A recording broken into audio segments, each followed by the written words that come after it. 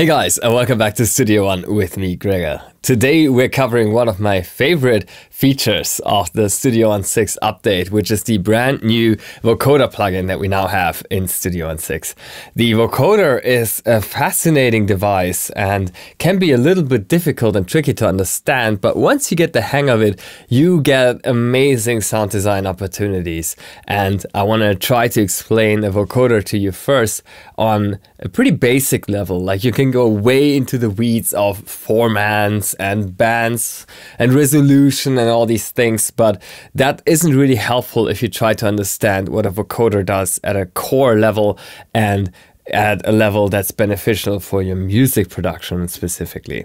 So what is a vocoder and what does it do? To put it simply, the vocoder uses a rhythm and the accentuations of that rhythm, but replaces the sound that the rhythm generates with something else. So for example, my voice, the accentuations, the articulations of my consonants, the formants of my vowels as I'm talking, that could be kept, but the actual tone of my voice could be replaced, for example, with a synthesizer. And the effect would be something like a robot voice that you might know from certain Kraftwerk songs. And maybe that would be a good introduction to the vocoder. So let's take a look. Right here, I have a vocoder and vocals track prepared, but factually that's just an audio track with my microphone set as the input. So if you want to do that on your end, you would just click here inside of the track inspector on a new audio track, and then here to set your input. If you don't see your microphone input yet, then you have to go to the audio I/O setup right here and make sure that your audio interface is selected. And then you just create a new mono input like this that you assign to the input where you actually connected your microphone with a cable to the audio interface. And then you should be good to follow along. If not, there's also an audio device and interface tutorial that helps you throughout the setup process. I'm going to link that in the top corner for you. All right, so now you have that track set up and set to your microphone as input. We are ready to record. So let me just go ahead and say something like testing 1 2 1 2, testing 1 2. Here we go. Right? And we can play that back right now. Testing 1 2 1 2, testing 1 2. Here we go. And now let me just go ahead into the Studio One 6 effects section. So you open up the browser, you go to the effects, and then you should find the vocoder if you scroll down and put that directly onto this audio track by dragging and dropping, like so. Now, a good starting point for the vocoder, if you're trying it out for the very first time, is the Young Robot preset. I really like that. So just click here in the preset manager and go to Young Robot. And this is set in a way that already sounds kind of cool. And the carrier source is currently set to internal. So what does that mean? Internal means that the actual tone of my voice is going to be replaced with the internal synthesizer voice, the oscillator of the vocoder. And that's either a noise, sawtooth, or square wave. The vocoder is going to replace the tone of my voice, but keep the rhythm and the accentuations of my speech. So my speech should still be legible. You should still understand what I'm saying.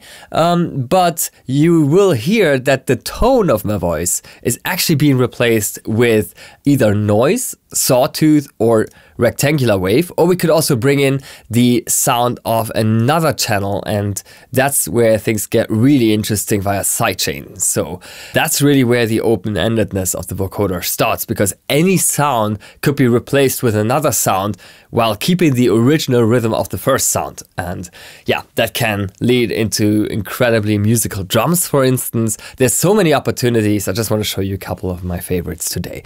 Right now, we just have an audio track. We recorded a microphone on this audio track, and now we're going to listen to the vocoder and what it sounds like when we replace the actual tone, the sonic characteristics of the voice, with noise instead. That sounds like this. Testing 1 2 1 2, testing 1 2. Here we go. Right? Testing 1 2 1 2, testing 1 2. Here we go. Completely different if you compare it. Testing 1 2 1 2 to the original, but the speech is still understandable because the rhythm and the transients that trigger the vocoder are still being kept. With a sawtooth, it would sound like this. Testing 1 2 and we 1 can 2, pitch testing that down 1 2. to our liking. Here we go. Testing 1 2 1 2, testing And that 1 2. should like Here we go. Testing 1 2 1 2. give you some testing heavy 1 2. Kraftwerk Here we vibes go. already. Testing 1 2 1 2. You would say something like radioactivity, you know, radioactivity. Radioactivity. And you just throw on a reverb or something like that, like so. Just grab the room reverb and add that to the sense portion. Radioactivity. Bum bum bum bum bum bum bum bum. Then you're already pretty much in the Kraftwerk vibe. But that's just where the fun starts. Let me show you what else you can do with the vocoder right now. One of my personal favorite ways to use the vocoder is to add a certain rhythm of a sound to another sound that's a bit more static by nature. So in this example, for instance, if we take a look, I have a pad synth that sounds quite static.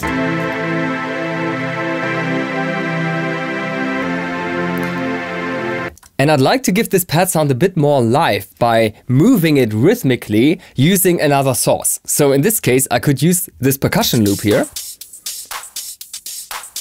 And in the way I'm intending to use it, you would not hear the actual percussion loop anymore. You would just hear that pad move in the rhythm of that percussion loop. And I know that sounds a little bit confusing at first, but maybe it becomes more clear if I just show you what I mean. So I've just added the vocoder directly with drag and drop onto the percussion track.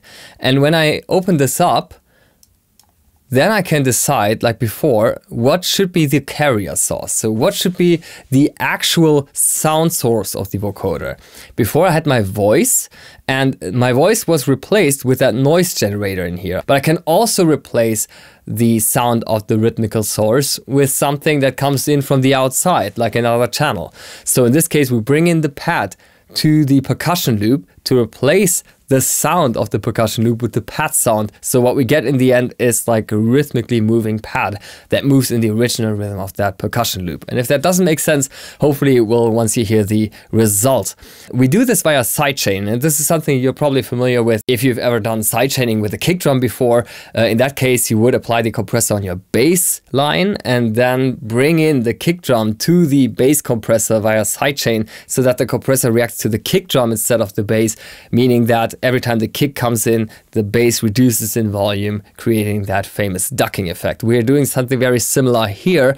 We're bringing in the pad synth through the sidechain of the vocoder to replace the sound of the percussion loop. And in the end, we just end up with the rhythmically modulated pad. And it sounds like this. Let me just amplify that effect a little bit by raising the volume of the vocoder. Can also work with the modulation envelope.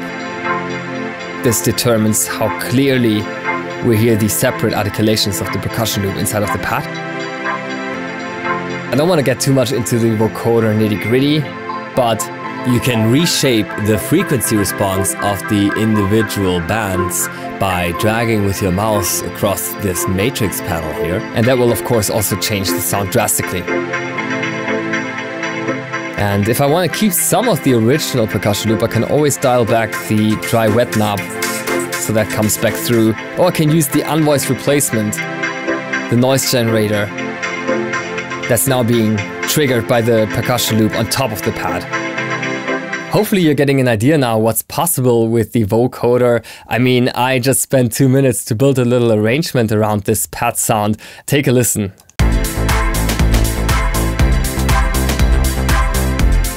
And if I turn off the vocoder, it kind of falls apart, right?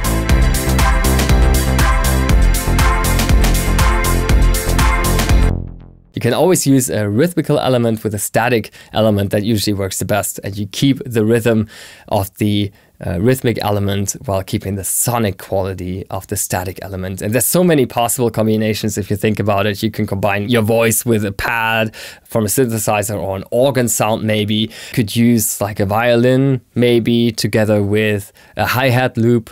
There's so many different combinations that you can go for. The only limit is your own imagination here. But if you don't want to dive into the sidechaining capabilities of the vocoder, you can also use that as a nice alternative to the often quite overused, in my opinion, exciter and saturation effects to create like a fun alternative for your drum loops to beef them up. So in this case, I have a drum mix right here without the vocoder. It sounds like this. And if I were to replace the drum sound with the internal noise source of the vocoder, it would sound like this. So you can tell the kick drum disappeared, the hi-hats disappeared, the clap disappeared. Just the original rhythm is still there. But the sound itself was replaced by the vocoder. Now, if I use the mix knob here, I can adjust the ratio in which that happens. Right now, everything has been replaced by noise, but if I just dial that back a bit, I can layer. And if I set that just right, you can get an incredibly interesting effect. It's almost like a lo-fi reverb or something like that. This is without the vocoder, this is with. So as you can see, there's so many ways you can use the vocoder. You can use it on its own, you can use that in combination with another channel sound. There's so many versatile applications, and hopefully you'll find this new plugin in Studio One 6 as exciting as I do. Thank you for watching.